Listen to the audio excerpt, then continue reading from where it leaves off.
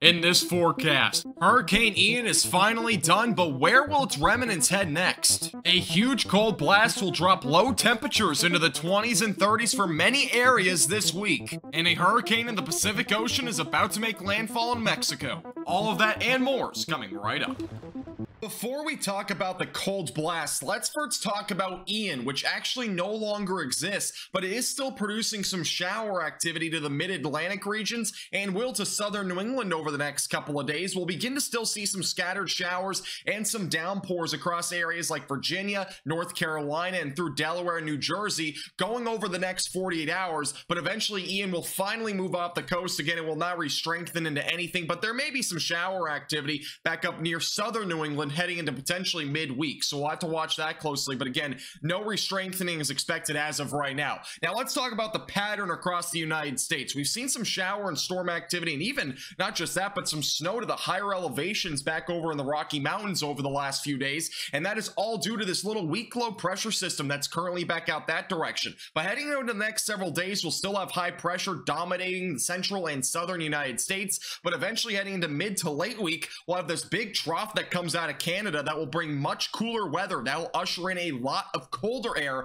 to areas like the Midwest, and as well as even potentially to the Ohio Valley heading into this upcoming weekend. And this is a look at the temperature anomalies, which is showing the warm and cooler temperatures that compared to average, which the reds is going to represent above average temperatures. So at least through early to midweek will still be above average for most of the United States, but this is where you can see a lot of this dark blue and even some pink colors are showing, which represents well below average temperatures are coming to areas in the northern plains all the way through the Midwest. And again, look at this cold air that will be potentially ushering into areas back up in Wisconsin. Lows could drop into the 20s and highs may only be as warm basically as the 40s. It's going to get very cold out there, and there may even be a little bit of some flurries in some areas. I'll show you more on that here in just a second, but eventually going through the weekend, we'll see those impacts eventually be felt across New England, and eventually going into the next week, we'll even see more potentially colder air. So we'll have to watch this pretty closely, but it looks to be a pretty chilly upcoming week in areas like Wisconsin and all the way back through New England.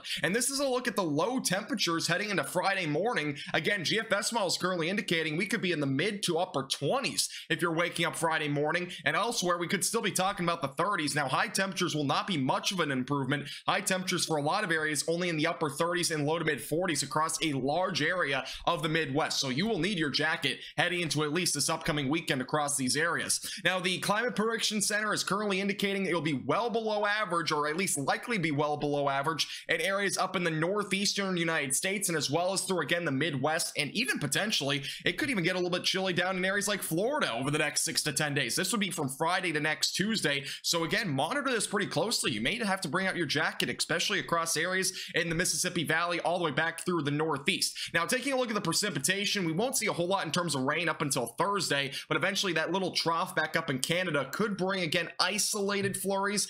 I don't expect any accumulation as of right now, but there may be a few flurries back up there, or at least some sort of wintry mix. But again, no impacts are expected right now. That would be in the upper Michigan Peninsula if there is to be anything going to Thursday and Friday, and eventually going to Saturday. High pressure will again build into these areas, so we probably will not see a whole lot of precipitation going into then, but we might even see more precipitation going to the Great Lakes region, maybe heading into the late weekend. So we'll have to watch that pretty closely. Before going into the Atlantic tropics, I do want to mention Hurricane Orlene, which is in the Pacific Ocean, but it's about to make landfall in Mexico, and this is a system that not a whole lot of people are talking about, but it's about to be, if not it already is, a Category 3 hurricane by this forecast is uploaded. It has actually a pretty defined eye, and not just that, but there is a lot of deep convection with this as well, and it's again going to be moving off to the north and northeast towards areas in Mexico. Here's a current look from the National Hurricane Center's track. There are hurricane warnings actually already in effect for these areas. Sustained winds at the given time of this forecast is at 110 miles per hour. It's probably gonna be higher though by the time you see this, but eventually going into Tuesday or Monday night, excuse me, it's gonna make landfall as around a Category 1, either a very strong Category 1 hurricane or maybe just a low-end Category 2 hurricane. But either way, potentially some substantial damage could come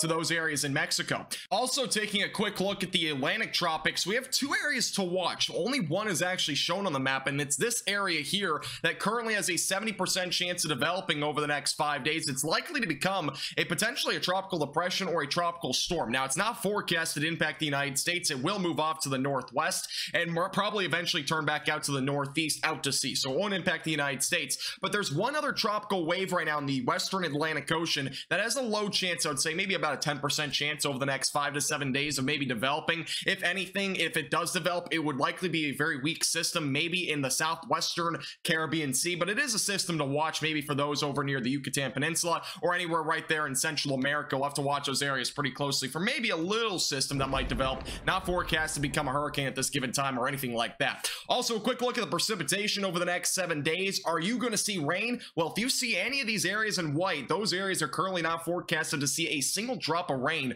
over the next 7 days. The only areas that really will see any precipitation would be across the northern and central plains and also back through the Four Corner states and as well as through Canada and as well as maybe the northeast. But other than that, there's a huge gap here in the central portions of the United States and as well as through the Mississippi Valley here over the next 7 days. So a drought may continue for these areas. Make sure to hit the like button down below. Make sure to subscribe if you've not already. This forecast is brought to you by Platinum Contracting.